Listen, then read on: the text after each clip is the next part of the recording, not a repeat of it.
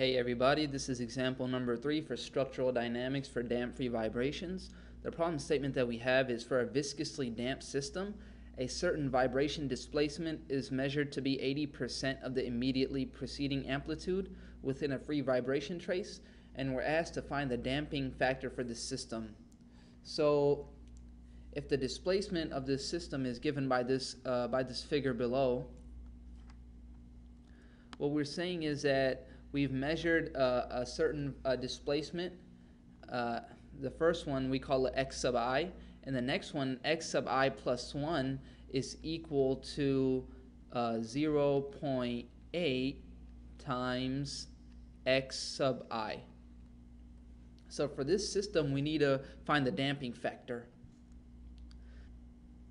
Before we proceed to the solution, I just want to let you guys know that this example is brought to you by Bentley. And Bentley Systems is a software development company that supports the professional needs of engineers, designers, planners, and contractors responsible for creating and managing infrastructure. Bentley has tailored software applications for design, modeling, and analysis of buildings, structures, bridges, plants, and more. I have used Bentley's software, and I can say that the software was very easy to use and the support that came with it was impeccable.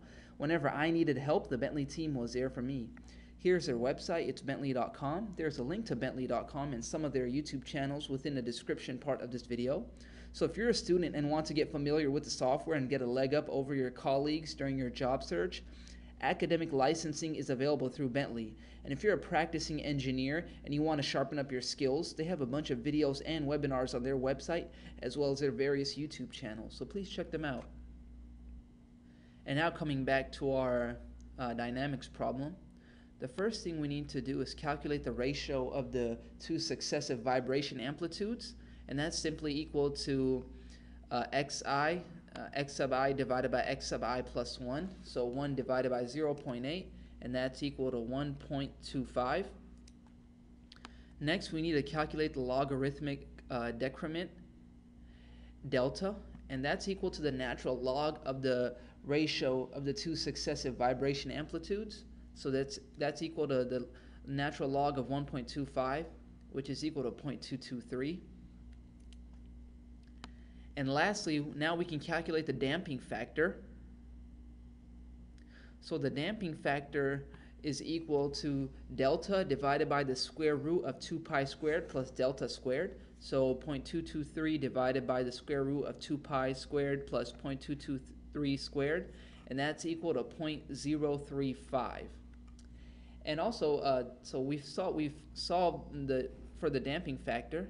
And just one more observation. So we can see that the system is going to be underdamped because this is less than 1. So whenever you have this zeta, damping factor zeta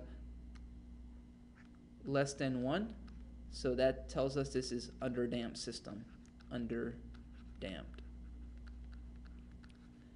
And so this is the end of this example. Please subscribe to the channel, like our Facebook page. It's facebook.com/engineeringexamples, and please visit the website. It's EngineeringExamples.net.